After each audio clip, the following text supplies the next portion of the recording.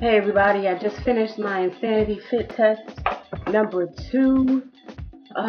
This is my 15th day, I guess, and I did do better. I'll post the stats in a minute, but oh my goodness, as you can see, it is definitely insane. He chose the right name.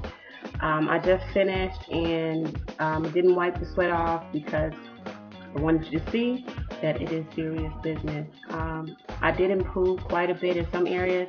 One area I actually went down in, but overall I did much better. I'm going to stick with it. I'm going to follow through with the 60 days and see what happens, and at the end I will post a before and after. Today I took measurements as well as weight. I did not do that much when I first started, but I'm going to keep track of it now.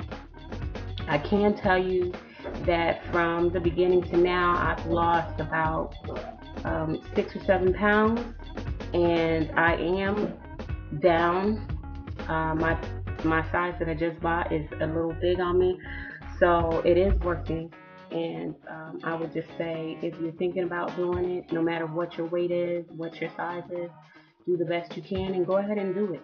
I was concerned because I'm a heavier set woman, a more voluptuous woman, and I was concerned that I wouldn't be able to do it, but I'm doing the best that I can for what my level is, and I'm loving it.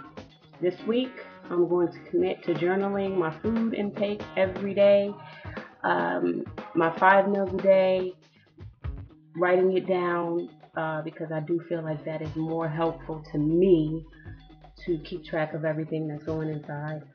So I will keep you posted every time I take a fit test. My next one is in 2 more weeks. And keep track. I don't know if you could tell if you look at my video from fit test number 1 to now. You probably can see the difference in the way that my face looks and my shoulders. Leave me a comment if you want to ask me any questions about what I'm doing. For those who've been following my blog, I am still taking raspberry ketones.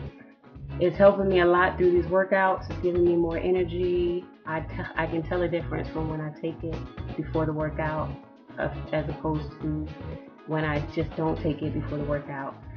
So anyway, at the end of this video, you'll see my stats from Fit Test 1, stats from Fit Test 2.